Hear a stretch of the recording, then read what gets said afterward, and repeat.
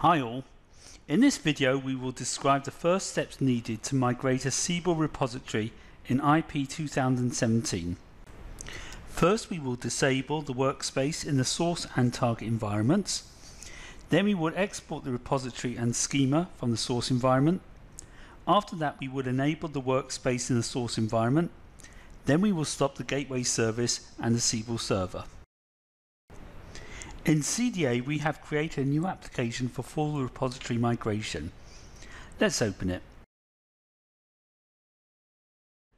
We see the components, workflows, profiles, packages and some deployment targets.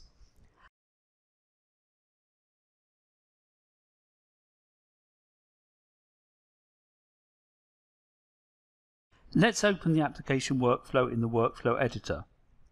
This workflow contains all the necessary steps to achieve a full repository migration in Siebel IP2017.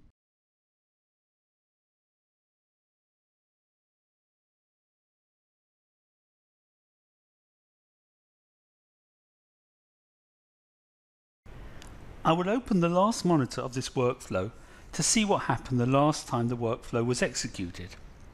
The first two actions disable the workspace in the source and target environments so that no development is executed there.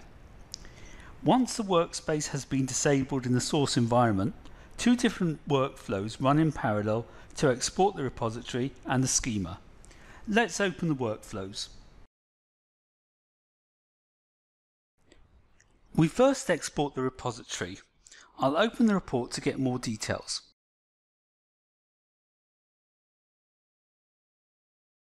The file paths point to the repository dat and log files, which is the output of this action.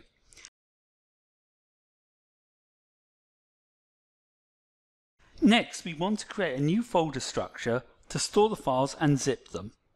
If we open the report, we see that in the last execution, the repo zip folder was created, which contains the dat and log files. Then the folder was zipped, so that it could be copied to the target Siebel environment. Finally, the zip file was copied to the target Siebel environment.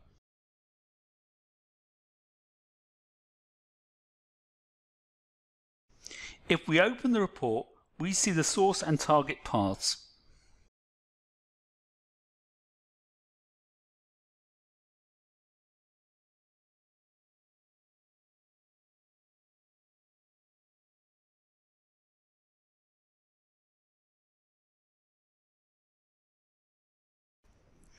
The same steps have been followed for the schema export. The schema was exported, a new directory containing the files was created, zipped, and then copied to the target environment. Once this is done, we can enable the workspace in the source environment.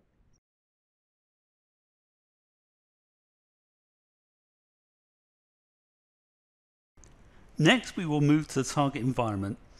First, we need to stop the services of the Siebel system.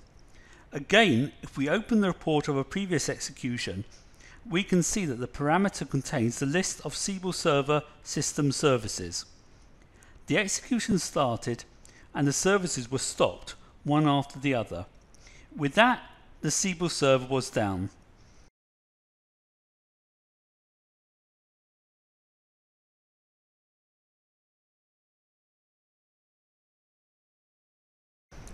Then the Siebel gateway services must be stopped as well. We can see in the report that the action was performed.